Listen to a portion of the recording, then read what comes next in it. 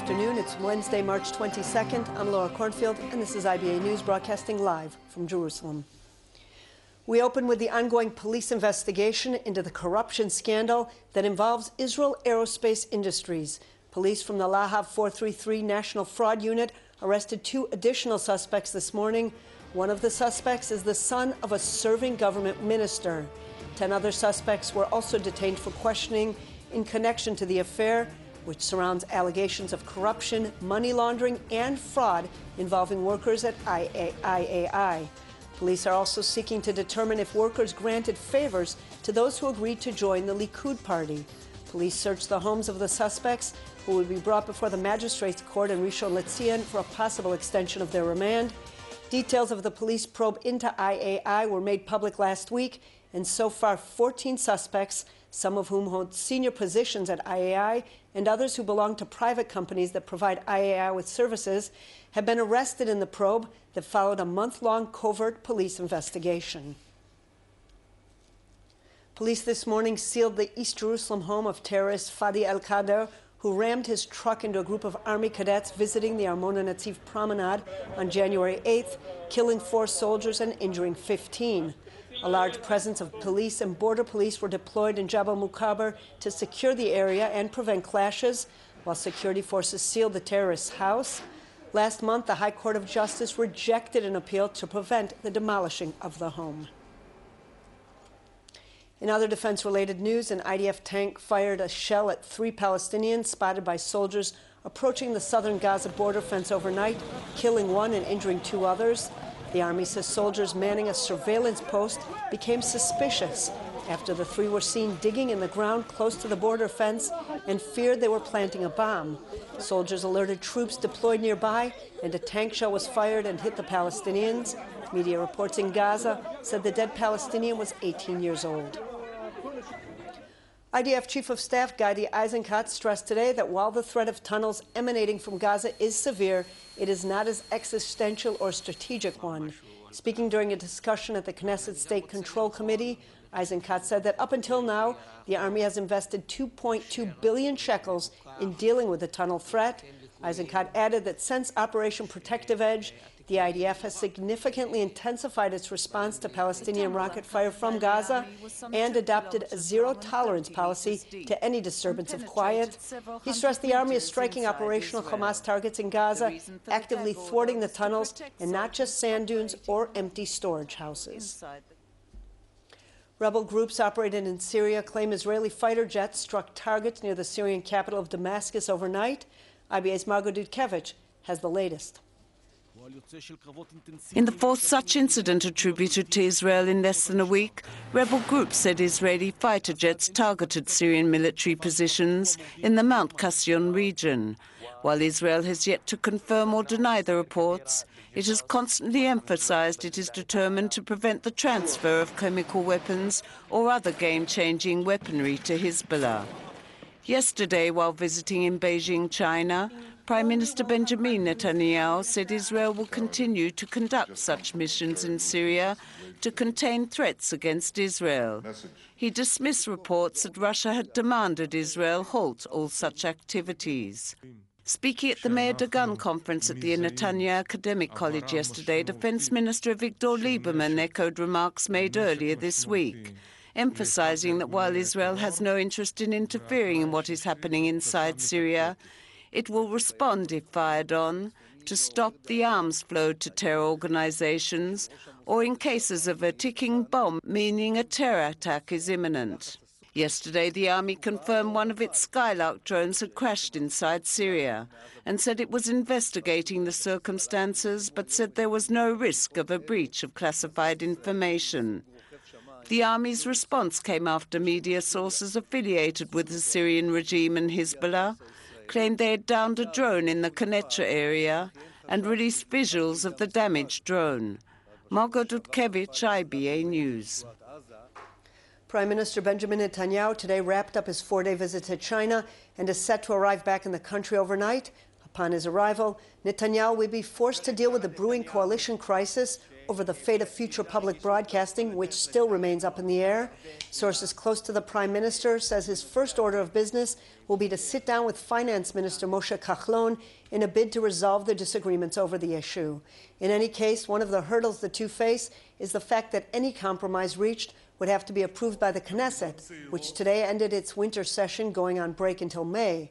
This while the new Broadcasting Corporation is set to begin operations on April 30th, leading to the closure of our own Israel Broadcasting Authority. In the shadow of the ongoing coalition crisis and wrapping up its winter session, the Knesset plenum today voted on a series of law proposals. Among the bills officially approved were expanding restrictions on convicted sex offenders who return to harass their victims, and the Stay Dove bill, which was unanimously approved with 73 MKs voting in its favor. The bill postpones the permanent closure of the Stay Dove airport, keeping open the civilian portion of the terminal at least until the end of 2018, when the military side is scheduled for closure. Many MKs expressed concern over whether or not the Knesset will reconvene in 6 weeks' time as scheduled, or be forced to go on an imposed election recess because the country will go to the ballots due to the coalition crisis. Before returning to Israel, Prime Minister Netanyahu proudly announced the signing of a series of cooperation agreements with China. During his visit to the Far East nation, Netanyahu, accompanied by a prestigious Israeli delegation, co-chaired the third meeting of the joint China-Israel Committee on Innovation Cooperations. Health, science, economic, and environment ministers from both sides set deals on a wide range of areas, including medicine, technology, and agriculture. One of the agreements signed is a $10 million joint project for cutting-edge brain research. Netanyahu stressed his aim is to combine forces with China to get the best of both worlds and move towards a bilateral free trade agreement in the near future. Partnering with you will show unbelievable capacities for change and growth and management and industry and global market reach. I think the combination is very, very powerful. I think there is a natural marriage in the questions of clean air, clean water and available water, food, transportation, communications, and the last area, which I think is absolutely critical, which is health. With new technology, we can make people live longer, personalize their medicine, prevent a lot of the diseases that are available. All of that is happening in exciting ways in Israel, and we're very excited about trying to bring this technology to China for the betterment of everybody. President Reuven Rivlin, currently on a state visit to Vietnam, opened one of the country's largest bilateral economic conferences yesterday and also toured an exhibit of Israeli defense equipment together with the Vietnamese defense minister. The two met with the heads of Israel's defense companies, including the Israeli military industries, Elbit Systems, Rafael, and Israel Aerospace Industries. Speaking in a joint press conference, along with the Vietnamese defense minister, Rivlin emphasized the importance of the army and defense industry, not only in times of war, but also in safeguarding peace. My friend, this is the time for Vietnam. The Vietnamese market economy is growing rapidly at a steady pace. And I'm proud that trade between Israel and Vietnam has increased significantly over the past few years. After a 9-year hiatus, Israel and Venezuela are reportedly conducting talks aimed at restoring diplomatic ties between the two countries. According to an exclusive report aired on Channel 1 last night, officials from both sides have met a number of times to examine ways of restoring relations. Under the rule of the late President Hugo Chavez, ties between Jerusalem and Caracas soured. Following the 2008-2009 Gaza war, Chavez broke off diplomatic ties with Israel, accusing it of war crimes against the Palestinians, and expelled Israel's ambassador and the embassy's diplomatic staff from the country. Israel then responded by expelling diplomatic staff from Venezuela. In other news, Kuwait is leading efforts to have Israel expelled from their interparliamentary union, citing Israel's so-called violation of international resolutions, which include settlement activities, as the reason. Chairman of the Persian Gulf country's National Assembly announced the plans to lead such efforts yesterday at the end of a gathering of IPU members in Morocco. He said his country was tasked with preparing a list of clauses that will determine whether to impose sanctions on parliaments who are viewed as breaching IPU principles. In 2002, Israel was admitted as a member of the IPU 12+ group that includes European countries, the United States, Canada, Australia, and New Zealand. Israel is facing an existential crisis by not pursuing a two-state solution, former Mossad head Tamir Pardo warned yesterday. Addressing a conference in memory of late Mossad chief Meir Dagan in Netanya, Pardo asserted that without separating from the Palestinians, demographic trends would soon put an end to Israel as a Jewish state. Jabbing at the country's leadership and Prime Minister Benjamin Netanyahu's backing away from the two-state solution, Pardo said Israel has decided not to choose, hoping the conflict will one day resolve itself or that the Arabs will one day disappear in some kind of cosmic miracle. The time has come, he said, to solve the Israeli-Palestinian conflict. Israel's multi-tier air defense system will become fully operational next month with the deployment of the anti-missile battery David Sling, also known as the Magic Wand. David Sling is designed to shoot down medium and long-range rockets fired from a distance of up to 300 kilometers. It is the final addition to the country's air defense shield that includes the Iron Dome system, which can intercept short-range rockets, and the long-range Arrow 2 and Arrow 3 missile system, which, jointly built by the U.S. and Israel, can intercept and destroy ballistic missiles. The Haifa District Court yesterday sentenced Israeli Arab woman Sabrin Zabidat to 50 months in prison for involvement in the Islamic State terror group in Iraq. The 30-year-old woman from the northern Arab town of Sakhnin was also slapped with a $2,200 fine. Zabidat and her husband Wissam were arrested by the Shin Bet security agency on their return from Iraq with their 3 children. The husband is being tried separately after he admitted to joining the terror group. In 2015, the couple traveled to Europe to attend a family event, and from there, without informing their relatives, they continued to Turkey. They contacted another Israeli Arab who had joined ISIS and assisted them to enter Syria, where they lived in Raqqa, and later moved to Iraq. The husband fought in ISIS ranks, and Zabidat worked in an ISIS hospital. The couple's children are being cared for by relatives.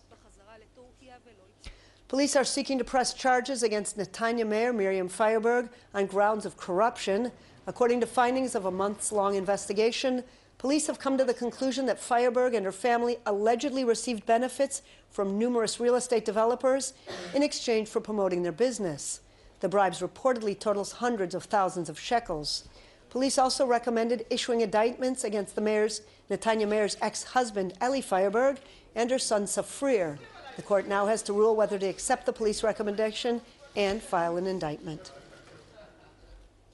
In regional news, at the order of Egypt's Attorney General, convicted former Egyptian President Hosni Mubarak was set free yesterday after spending nearly 4 years in an Egyptian military hospital.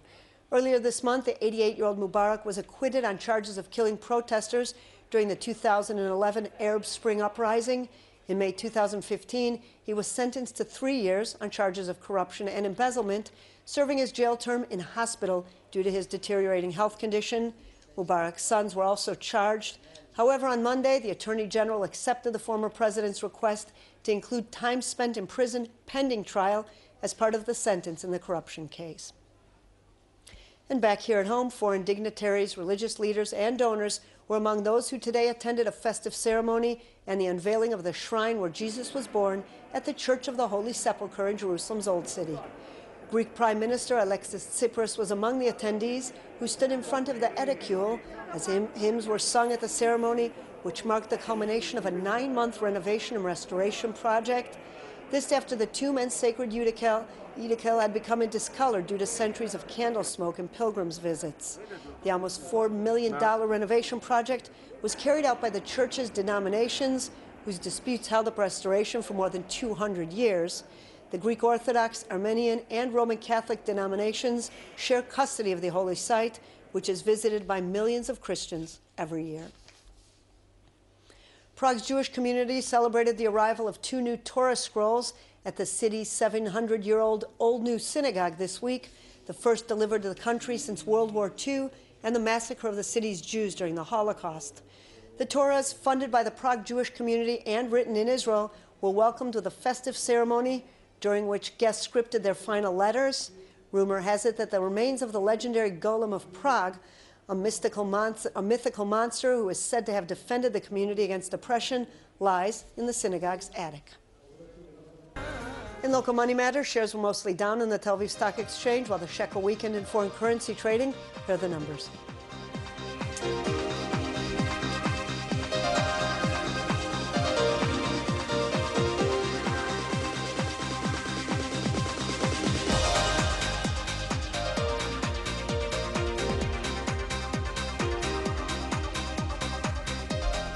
And the IBA weather team says there will be no change in temperatures tomorrow. Skies will remain cloudy, and there is a chance of isolated showers and possible thunderstorms. Here are the highs and lows at home and abroad.